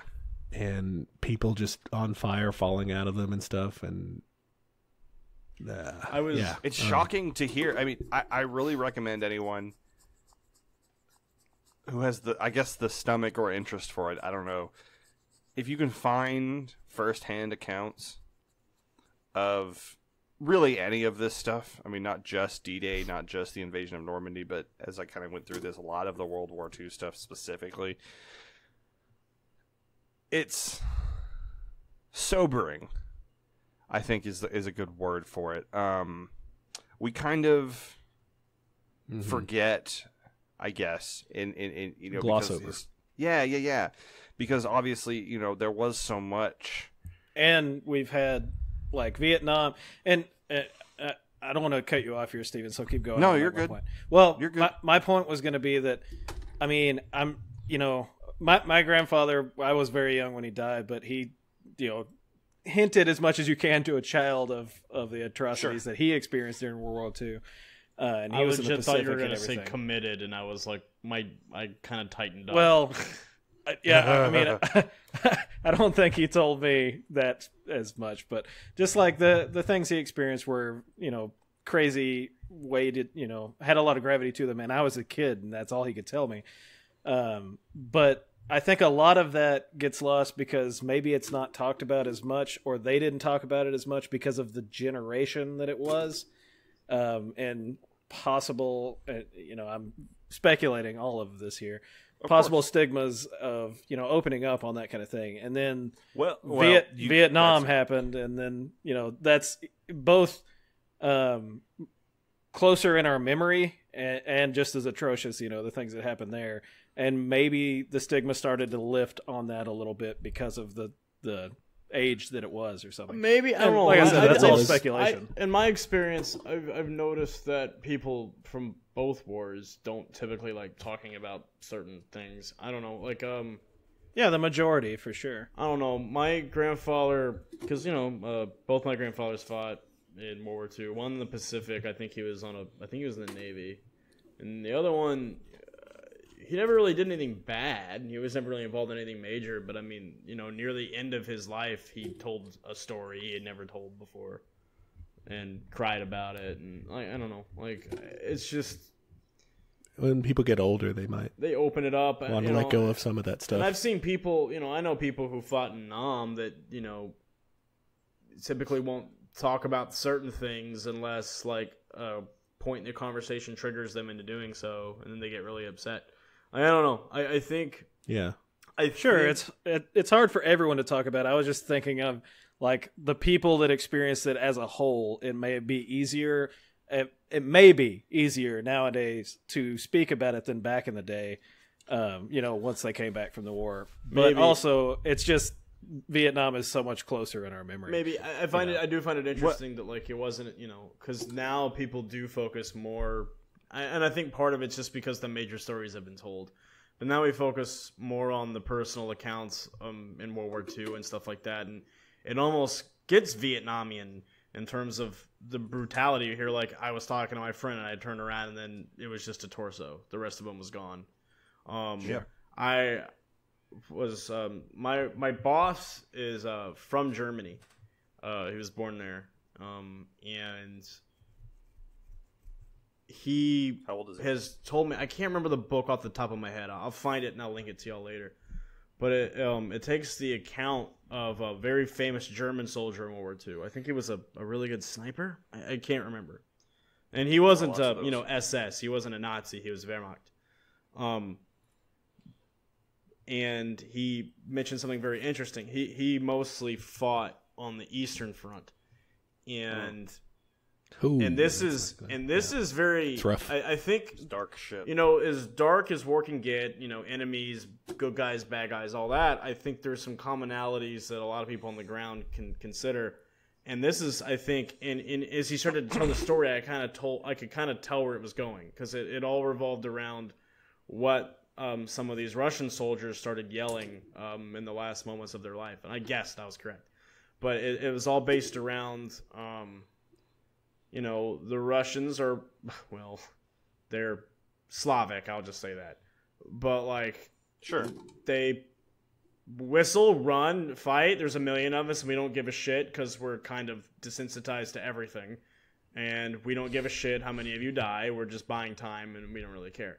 And according to this young man's account, well, young man at the time, they would literally just charge. They would get machine gunned down, charge, machine gun down, charged, machine gun down, and they could hear the whistle in the background, and they just knew that another wave was coming. And most of them didn't have guns, and they would literally get caught trying to climb the wall of bodies that had been made.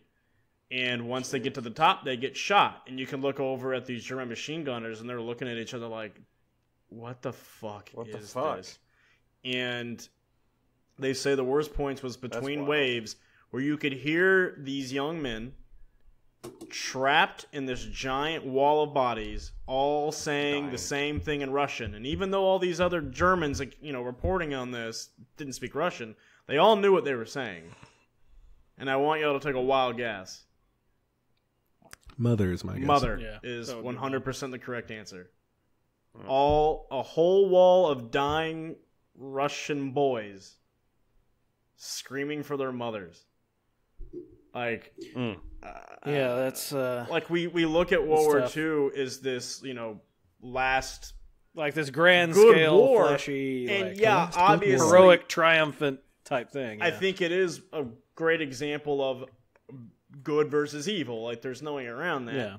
But I mean, there are still moments like that where it just, shit, we're all in this. And then, of course, that doesn't mean that our side didn't do anything bad. There's the completely pointless bombing of Dresden.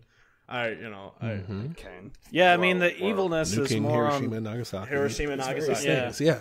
It changes as you focus in on it. On a grand scale, sure, you can argue evil versus good and stuff, but when you really get down to it, a lot of these guys are soldiers, just exactly obeying their orders. And they're just regular guys that this is the cause that they were enlisted to fight for. And the reason I say all that, to fight in a lot of them, some of them for sure. And I want to, and I also say, this. Enlisted bad. Yeah. I'll also say this, because the whole point I was trying to get to was trying to get the audience into the mindset of being in that situation, on that beach.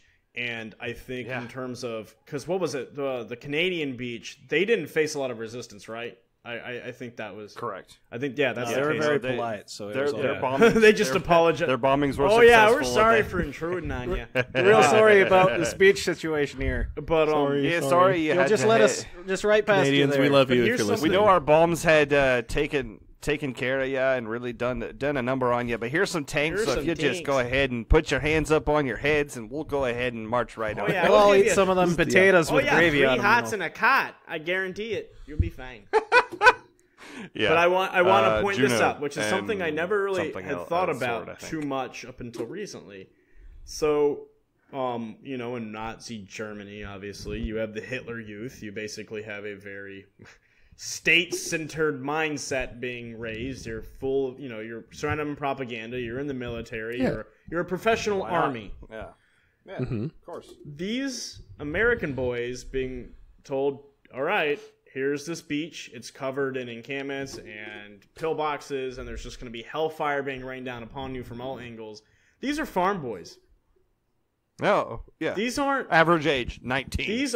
I mean, they've been through basic, but you've been through basic, but basic for them, which is not much. These aren't kids, who were raised in a military-like environment. This is not a professional army. This is shit. We got to go to war. All right. By then, the Germans were kind of scraping the lower part of the barrel at that point too. So it wasn't. But still, you're facing a more professional army. The Americans were not professional. I mean, they were also being drafted, though. I think there was something by this that point I read of the about war, the Normandy defenders they were above the average age or something because they had they were just run out.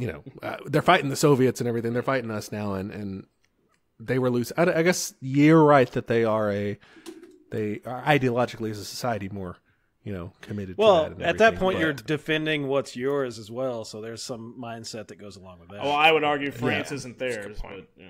Well, the whole I know what you're live saying. and I'm just shrub giving True. you, I'm just whatever. making a joke. Yeah. But no, yeah, I do agree that I think that the German soldiers would have faced some degree of uncertainty. They weren't like battle hardened necessarily, like complete professional veteran soldiers or anything. But yeah, the Americans were totally, and probably the one of the British and stuff things- too. Yeah, for kind of sure. I untrained. mean, you're thrown onto this beach and said, "All right, a lot of you are gonna die, but we have to, so run that way." Yeah. And I think one of the, if you want to kind of get the dichotomy between the horrors of Omaha and sort of the resilience of those built to fight, the differences between Omaha and Pointe du Hoc. Pointe du Hoc was fucked. They were the So Rangers, what is Pointe du Hoc, Stephen, real quick?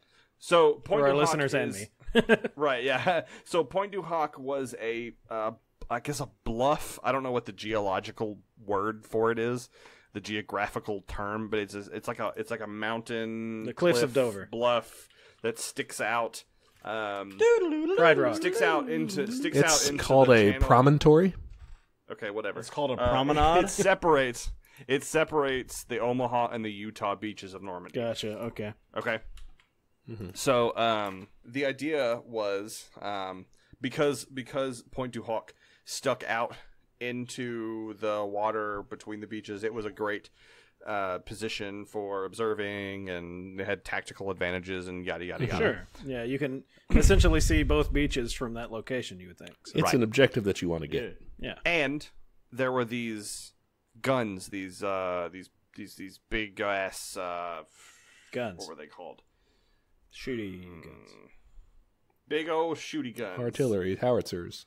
There was some sort of artillery that were supposed to be up here in these. Anyway, I'm getting too bogged down in the details. I think I know what you're getting at. Go for it, though. I remember reading this, I think is what I'm saying. The Rangers who were going because of the weather and all that stuff, they ended up getting like split up and delayed and all this shit. And so by the time they ended up at the cliffs, the Germans already knew they were there. And so there's like, a couple hundred men who are trying to climb up these cliffs, like literally climb up these cliffs while the Germans are shooting them, throwing grenades at them. I mean, doing everything that cutting off the ropes that they've, thrown up. I mean, all of these things, they are trying to kill these men. Like, Yeah. it's just such, and one of the It men, like harkens to a castle siege, kind of, trying to climb the walls and of one of the men I listened to who was talking, who was retelling his tale of the assault of Pointe du Hoc, where he was like, yeah, I mean, the reason that we were here on this mission to begin with is because we were kind of fucking crazy. Like, the men that they chose to be the Rangers to begin with were kind of weird, but then the Rangers that they chose for this mission were those that found excitement in nothing. Gung-ho. Yeah, we only found joy in like the purest of excitement. And I think he literally, there's a quote, and I might try to Adrenaline find junkie style. where he says, and we found joy and excitement and adventure, and there's no greater adventure than warfare. This Ranger Battalion you're talking about, right? The 2nd Ranger Battalion Yes, exactly. was led by one James Earl Rudder. Yes. Oh, Hey, man. Texas A&M. who is that? Aggie. Yep. That's, Yeah. Wow. Texas A&M Famous alum. president at some point. Yeah, I mean, Rudder Tower. good guy. And all that. Name. Whoop. He says the casualty rate for that was greater than 50%. He was wounded twice. It was savage. It was savage because of the the delays and all that stuff. I mean, they were literally climbing these cliffs, and the Germans were just like dropping grenades on them, being like, "Here you go. Here's a grenade. Oh, there you go." And now 20 of you are dead. Like, it was brutal. You should have spec'd in the throw grenade back ability. Yeah, just tap R1. Well, they're climbing. Yeah, you can do And it. this is the thing, they're climbing up these like sheer have to hit walls. R1. Just You just pick up acrobatics, Juggernaut, dude. you'll be all This right. is wild. And not to get too so paint this picture. Half of this force that is supposed to attack these cliffs, right? Half of them are not there. Yeah. Well, Because they got slowly swept becoming away. Out there for sure. Oh, they didn't even No, make it to the no, beach? they're not there. They never made it. They ended up on the other side, and they ended up actually landing at Omaha Beach. So not much better, really. Well, Markedly better than this group, sure, but there's speculation that the reason that because of these Rangers landing on Omaha Beach instead, that's one of like two like or a three tipping reasons that point. Omaha Beach. Yeah, exactly. Yeah. Because then they were able to kind of pincer in on Point Du Hoc from Utah and Omaha. Anyway, just at the very least split attention to some point. in case Gave them In a lot of case- help when they needed it. Yeah, exactly. In case the three of you and the listeners have not realized, I got really bogged down and really interested by the militaristic details of Normandy that I had never really experienced and researched before. Yeah, there's I a found lot it- more than just you show up in an amphibious landing vehicle and run past, the tank busters and stuff and up a Yeah, hill and win. I mean, I didn't realize there were so many different beaches Oh, and yeah. like the subtleties to It's- each and everything. So. I'm glad you got bogged down in it though, because like I'm obsessed with the causes. I'm obsessed with the effects, and then like, oh yeah, some battle happened. Well, Yeah, I I found gloss all over of that part because I'm a loser. absolutely fascinating, and I've got way too much in my head that I'm trying to talk about very quickly. Yeah, I mean, we're not going to get to all of it. And, I mean, that was one reason we focused on Normandy alone, because just the grand Right. scale of the war is just, Yeah, I mean, it's phenomenal insane. in scope. So, But last point about Point Du Hoc I wanted to make, since we're on the topic. These men, I mean, like you said, like the kill rate was just not good. They make it to the top of this bluff, and their ultimate goal was to destroy these artillery guns. They get up there, they kill all the Germans that are up there, and the guns aren't there. Like, how brutal Yeah. is that? That your whole objective, like, in everything you lost to get there. You have been fighting for your actual life, fighting for your friend's life, fighting for the guy who just plummeted off the back of this cliff that you've been climbing for his life, because you were going to complete the mission. Yeah. Well, And at you some get point- up to the top of that. Yeah, And- your note says eventually they did find the guns, which I can only imagine Yes. everyone that made it there, just like instant rage. They were like, we are finding these fucking guns and they're gone. You know what I mean? Exactly. I don't know. necklace out of them. Yeah, I kind of exactly. thought that the at some point the mission would have inadvertently shifted to for fucking survive, and then when you get there, like, oh, shit, the guns aren't here, but Jesus, I'm breathing. Like, Yeah, I mean, and that's the thing, is that these Rangers are so fucking crazy. That's They true. were that was so gonna be my pissed point. off. Yeah. These They are like were kind of so the Marines angry. of These are not the Exactly. guys that Of the say, army. well, thank God I lived Exactly. it. These are the guys that say, let's go find those motherfuckers and Yep. destroy those guns. Yeah, these remember, are those these And aren't that- Canadian troops, so Right. Yeah. These are I'm yeah. making a And that joke. is exactly what they did. That is these are exactly the what they did. psychos They of- are fucking. They were so upset, so angry, so driven because they got there and they had not achieved. And so it was like, fuck it, we're gonna find those motherfucking guns. And so they tracked them. They literally found tracks in the dirt, in the well, roads. yes, typically where you find tracks. Of tanks that could carry In the guns of this weight. And they tracked them down to this little village, and they found them. They were just sitting. They had been unattended. They were just kind of hanging out in some little, like, farm land. I was going to say, like a stuff. farmhouse, isn't it? Yeah, they were completely not. They were at grandma's In- house. Yeah, they were at grandma's house. They were not in a position to be used.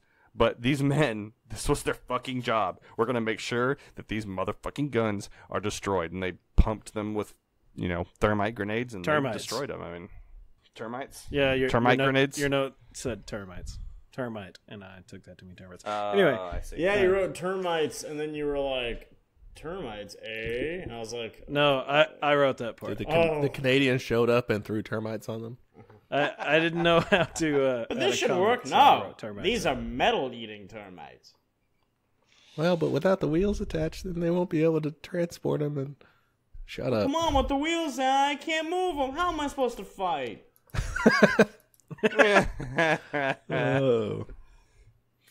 Man, that's crazy though. Yeah, the numbers on that 220 just the strength of the troops and about 225 troops, like that's not a lot. Going up a cliff against these guys, and then 135 killed or wounded. Jeez. Yeah. Like more, like way Flip more a coin, than half of them. You may or may not be making it up that. Yeah. Mm-hmm. Flip a coin. If it's heads, you're dead. If it's tails, you might also be dead. Yeah, but have a bullet maybe you might live. Yeah, dead or wounded, I guess. Yeah. Yeah, I mean, and in Omaha even reached certain levels of that. Well, just it's like casualty. I mean, yeah, that's crazy. But like, and this kind of goes back to what you were talking about with what we were discussing with what our perception, I guess, is of World War II. As you kind of get the newsreel side of things, Of course. Go get them, boys. Right, like and what did we get from Pointe du Hoc, from Hitler. D-Day, from all that is the newsreel account, right? So it's like, oh, great, and I don't think it's so much of an age thing in terms of the difference of Vietnam and everything, or later wars. It's just the access to it. Well, I mean, everything from World War II was age, strictly controlled. Like the public feel, like the age of. Not the age of people, but like the... No. Yeah, I know what you mean. Yeah, like the era. Sure. Maybe people would open up more about that and everything. But I think the bigger difference is the media is what people could see about it. Yeah. Yeah, for sure. World War II, it was you got a government publication of, we're winning the war, we're beating back the Nazis, we're what we're doing is taking right the fight to the good fascists, sort of thing. Beating off the Nazis. And you got that versus you got reporters showing you live in color in your living room. It was very split American whether troops. we should be in Vietnam. Yeah, Vietnam's a whole different beast for sure. But you saw the caskets coming off the plane and everything. Nothing like that in World War II.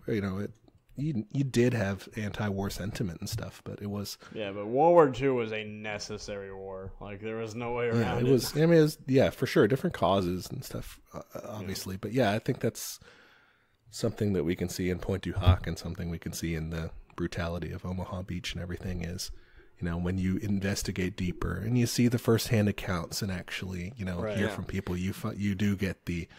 Yeah, they were not nearly as available and everything after the war as they are now because of the internet and because of media and everything. So look up, look into. I want to say his name is Ernie Pyle. Gomer Pyle. He was one of the reporters that kind of quote unquote told the truth about D-Day.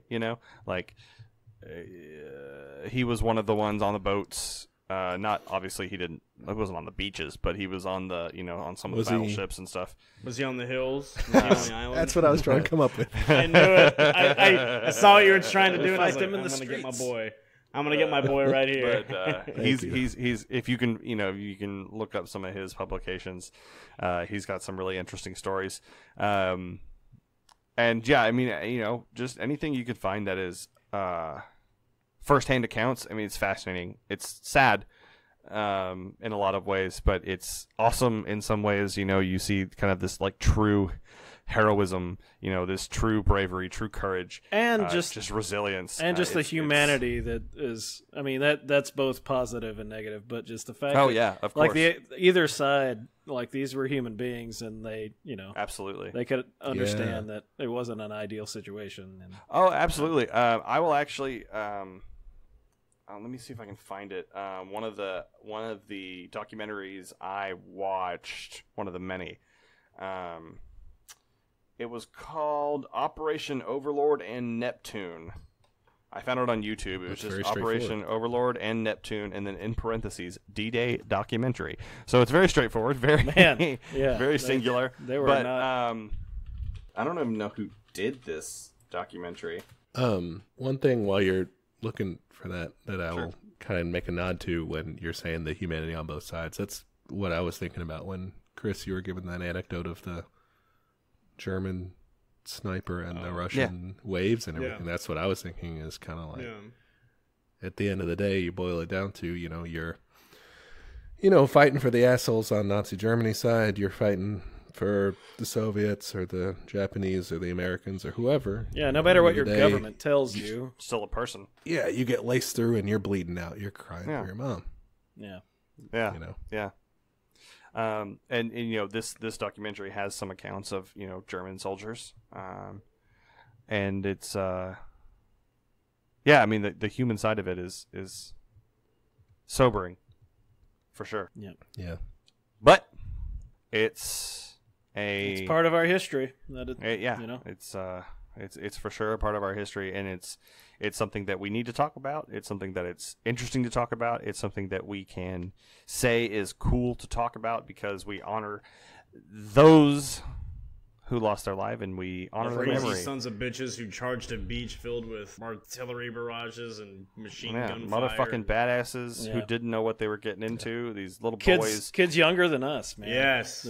Gave their life far for things, Far younger than us. Well, we're not that old, Steven. Chill out. Hey. But yeah, 18-year-olds. I mean, Steven and I are about to turn 11, 30. 12 years old. Yeah, well. Y'all have another year before y'all have to worry about it. Steven and I are... that's not the point. The point is... But the people charging the beaches, the people also who just, were bombed. You were mentioning the civilians. Mm-hmm. The bombing raids that didn't go as planned, that hit civilians. Man, okay, I'm gonna butcher this. Like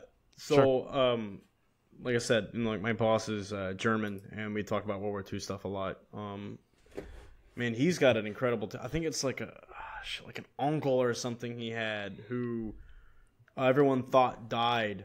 He was captured by the Russians and was in a fucking Siberia for years, and then when they were like, "All right, get out." And they just kicked him out and said, walk. And then years later, he walks all the way to his hometown. And, everyone sees him. His hair is long and he's barefoot. And they're like, what the fuck? And he's just there. And he died a few years later, but he was apparently really quiet. But, obviously, the war affected him in certain ways. He wasn't born daring it. I think he was born in the 60s. Yeah, because he's 57 now. But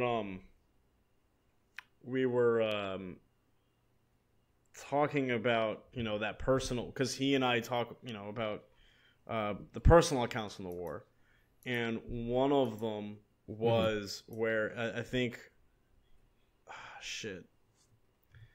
I don't remember what town it was in, but essentially there was a German tank and an American tank. And it sounds like the lead up to a joke. A German tank and American walk tank. Into a bar. Roll into a French village. Drive into a bar. And anyway, there was a woman and a man, and they were trying to get out of the city. And I don't know if this was in Germany or if it was in France. I think it was in Germany.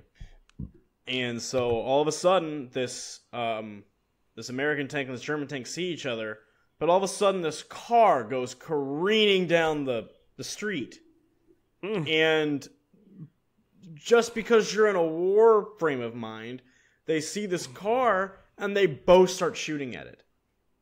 But neither side knew that the other one was shooting at it. And I think the Americans got there later, and the guy was just dead, and the woman was dying. And they put a blanket over her, and they were like, she's... basically the medic just goes, I'm making her comfortable. And for years and years and years, this American soldier was like, I shot that woman, I killed her. And people, it doesn't matter how many people said, look, that wasn't your fault, it was war, that thing moved, who knew what it could have been, didn't matter. He, not too long ago, met the German soldier in the other tank who also shot at the car. Oh wow. And for years and years and years, he thought the same they thing. both thought they killed her. Yeah. That's wild. And it wasn't until they met each other, I think a descendant of the woman who died also showed up and forgave them. It wasn't your fault. Yeah, it's got to be powerful. Like, you know, that's what's crazy about that war is you have this, you know, obviously Nazi Germany being this great evil, but like those boys on the ground weren't like that. They were just doing what they had to do, or what we're not had to do, but doing what they were told to do. Told to right. That's a good way to put it. And what they were doing what they were told was the right thing to do. Right, exactly. And it was such a global that. phenomenon, and it's, I mean, like it echoed for the entire world. It's you know, it's got long-reaching. There are atrocities in Asia too.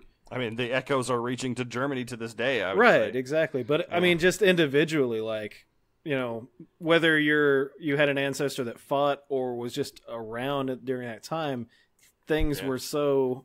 I mean, it was so global that it affected pretty much everyone. You know, like whether your ancestors or your grandparents or whatever stayed at home and worked through it during all the shit that entailed or actually fought during it. You know. Mm-hmm. So I mean, you could be on a small island in the Pacific and it would have affected you. Like, it's just, it was truly a world. And hopefully, we never see anything like that ever again. And D-Day was certainly one of the, if not, you know, one of the most important moments. Or not renowned, but it was one of the turning points. It was one of those things where it's like, all right, ignoring the Pacific, the European theater has essentially gotten to this point. And this is, all right, we've done North Africa, you know, Italy's on the ropes. But now it's time, if we're really going to make a difference, we have to invade mainland Europe. And this either works. Yeah, the Soviets were at that point pushing on the Eastern Front. They were probably going to grind Hitler at least to a stalemate. Right.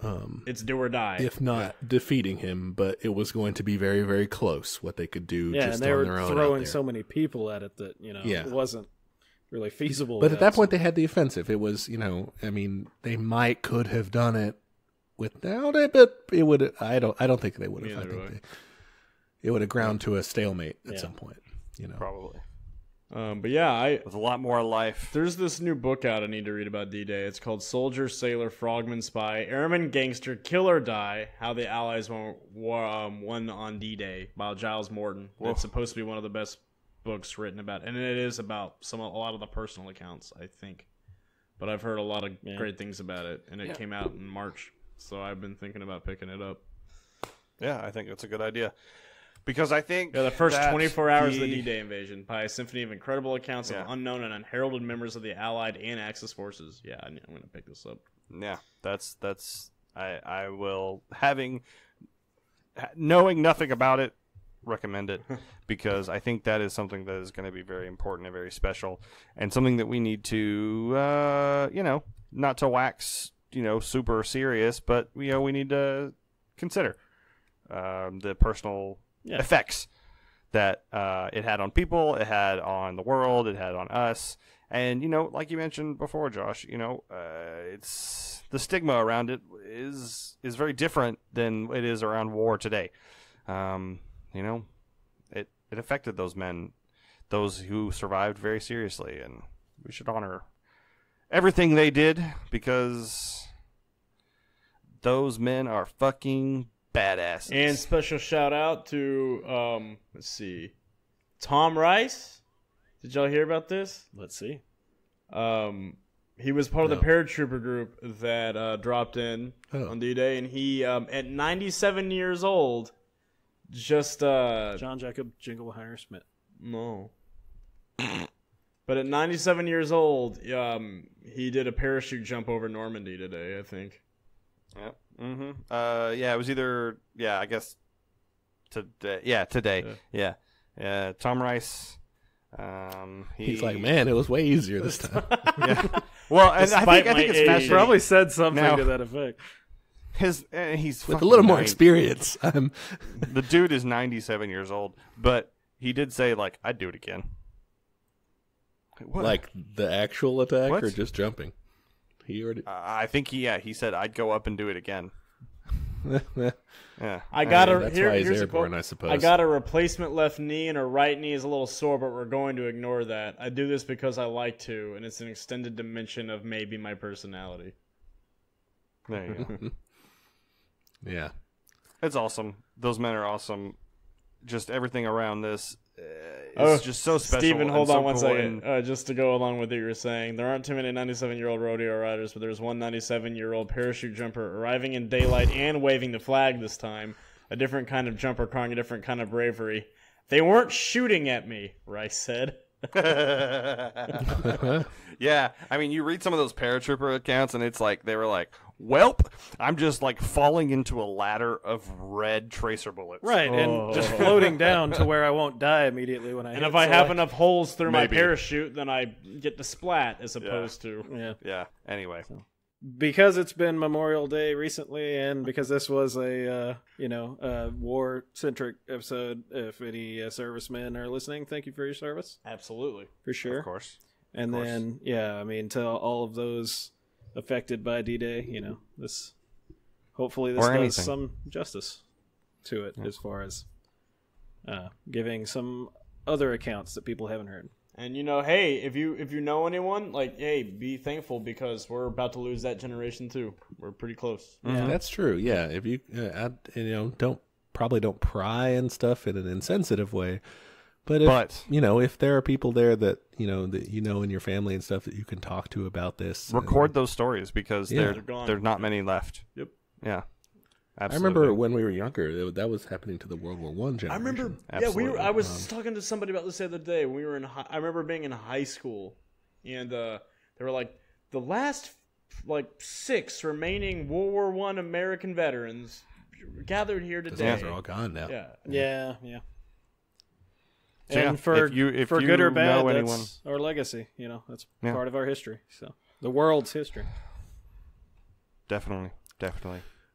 Call it a wrap. I think that's a I wrap. believe so. I appreciate all of you individuals for listening to us wax and discuss and laugh and hopefully bring some enlightenment to something that is dark and interesting and fascinating and very important. Hopefully, after So, this, can tell that to not confuse our irreverence with disrespect. Disrespect. Yeah. disrespect. Yeah, absolutely. Absolutely. Not at all. We can be respectful and laugh about it at the same That's time. what we do here. That's what we try to here. do. We can also be very We at least get the disrespectful, laughter in. but we aren't about this. Erectful. I don't know. Irascible. We are Is how erectful. it's That's for sure. Erectful. I was trying to combine Constantly and Erectable? I was trying We're to that too. combine disrespectful and irreverent together. Erectful is what we are. We are always erect. My name is Stephen. We are always erect, for I am Stephen. For Grady and Josh and Chris, we have been the Sagely Stage Stooges. You have been awesome. We'll see you next time. And quiet. Why didn't you talk to us? Good night and good luck.